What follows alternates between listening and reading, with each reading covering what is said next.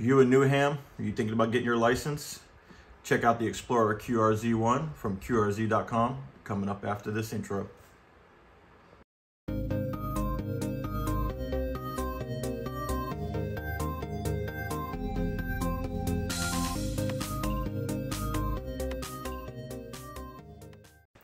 Hey guys, so this is Alan from OffGrid.Technology, and unless you've been sitting underneath a rock for a while, there's a program out that I don't know if you've seen or taken advantage of.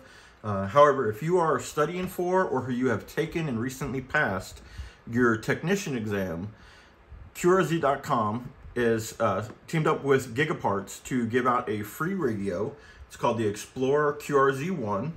I did get one of these in. I did get my ticket punched here a couple weeks back and ordered one of these, and I wanted to take a quick look and show you what you can get if you go ahead and study now and get that ticket punched for your tech exam.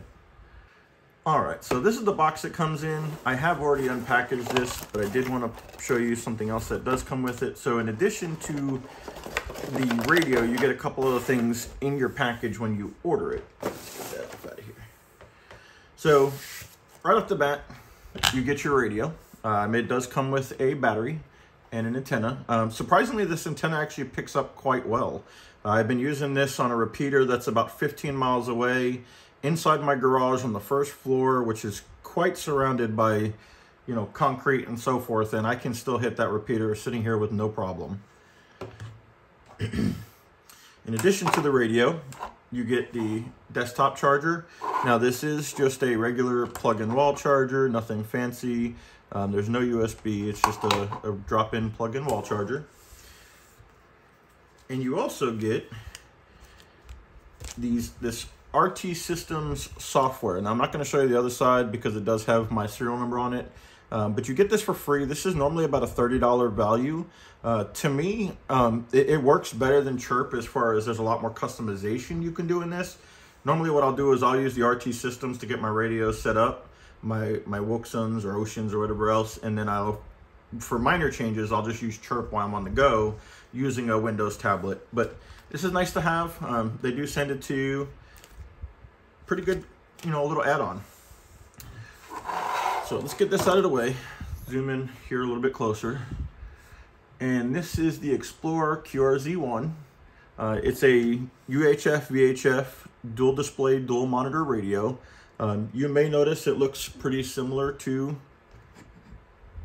the GM13 from Baofeng, almost exactly alike. If I move them side by side, I'll show you here. They are almost exactly the same. And the reason why I'm saying that is for a good reason. So if you've used any of the Baofengs, the UB13s or whatever, as well as the GM30s, one of the things you like about them is it's got a USB-C rechargeable plug at the bottom. Now, the QRZ1 does not have that plug. So you're kind of stuck limited using the charging cradle, or are you? Watch this, guys. If you take off that GM30 battery or the one from the UB13, which they're both the same. So here is the QRZ1. Here's the QRZ1's battery. See, no charging hole. Now I've got the UB13 battery here. There's your charging hole. We're gonna mate it. Turn it on. Voila. You can use USB-C charging now for your QRZ1, which makes this a way better radio, because if you're already carrying a GM15 or a GM30, now you can carry one set of batteries that'll work with all the radios. Great addition. I know this is because of the model they used. I don't think they did this on purpose, but kudos to QRZ and to Gigaparts. That was a fine addition. I would like to see them start selling USB-C batteries for this radio directly, but hey, in the meantime, GM30 and GM15 batteries work just fine. So one thing that's different with this version over the GM30 and so forth is the menu is going to be completely different. You don't get that Baofeng menu. You get a little bit different menu. There are, with the reset and the firmware, 27 menu options.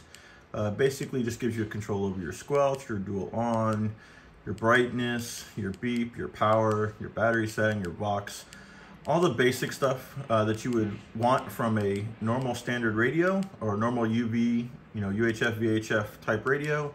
None of the extra frills or anything, but it does have a couple things that I do like about it as well. One of the things is these buttons. So there's two buttons here on the side. There's your lower button and your upper button. So these aren't programmable, unfortunately, but what they do is they do something really good.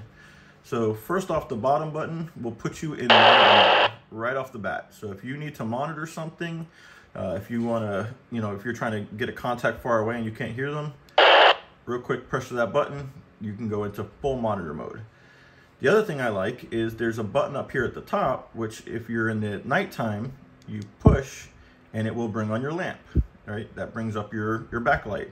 If you double press it, you get your flashlight. It's actually quite a bit usable. I'd say about the same as the Baofangs, but it's very usable.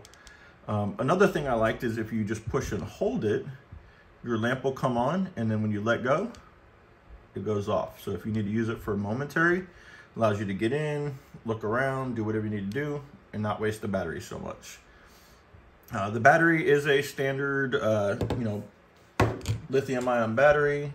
This one is the LB75L. It's a 1400 milliamp hour, 7.4 volt, 36 watt hour battery. Again, we are using the GM30 batteries on it as well.